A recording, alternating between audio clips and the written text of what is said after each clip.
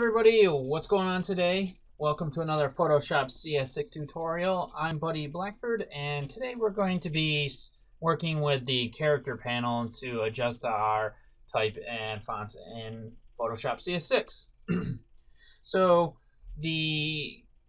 pretty much the character panel has a bunch of different options in it. You can also find some of the options up here at the top, but it also has other options that are quick and to the point that you can get in there and get done, plus other options that are not up on the top.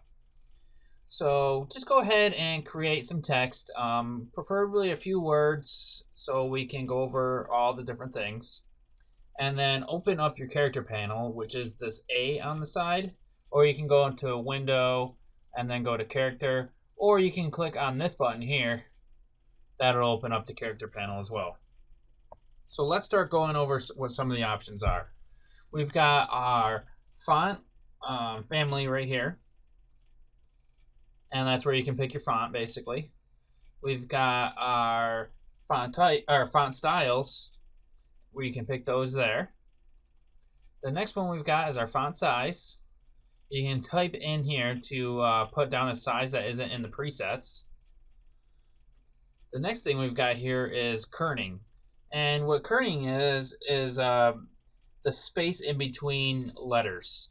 So if you put your mouse in between two letters and adjust the kerning, if I put it up to 200, it's going to either spread it apart or bring it closer. Now in some fonts, when you use like a capital letter and then use another letter, the actual letters are spread out way farther than the rest. So if I look at this sentence right here, you can see the P and the H on Photoshop are kind of far apart. If you look over here, the H and the E are close together, and that's because it looks like I had a kerning set for that for -100. But that's how you can adjust the space in between letters. All right, if we go up to here where this part where it says auto, that is called leading. And a leading adds or subtracts the space between lines of text. So if I go ahead and adjust the leading here, let me select our text here, and then do something like 30.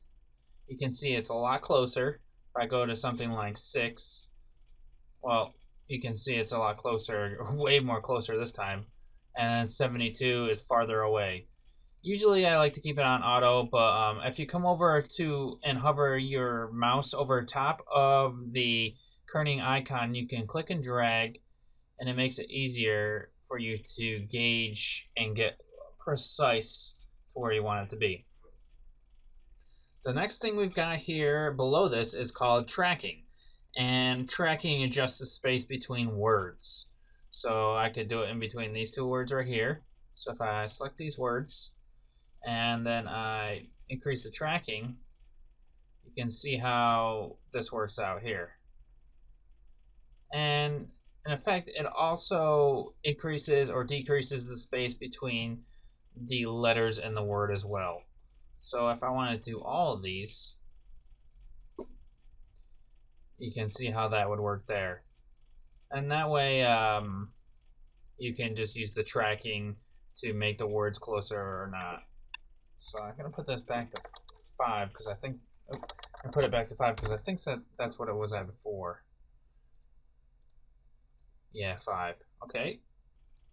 Now let's go down to the section below. We've got our vertical scale, and this increases or decreases the height. Let me select something. I'll select this word greatest. And you can see it's making it taller. Put this back to 100. And then over here we've got our horizontal scale. And you can imagine that just makes it larger horizontally. We've got the baseline shift. And the baseline shift raises or lowers the selected text. So watch this.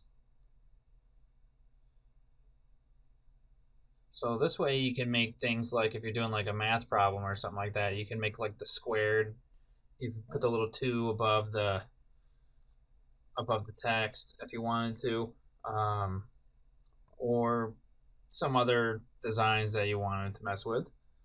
All right, and then we've got our font color here, which is self-explanatory. And this section here, we've got a bunch of font attributes: bold, italic, all caps, small caps, and then if you just basically move your mouse over the top, you can see the different things you got here: strike through, subscript, superscript, and some other things down here that you can mess with, fractions. Here is our language settings, and then here is our anti-aliasing, and these are the different methods of anti-aliasing, going from the worst, or going from the sharpest to the smoothest.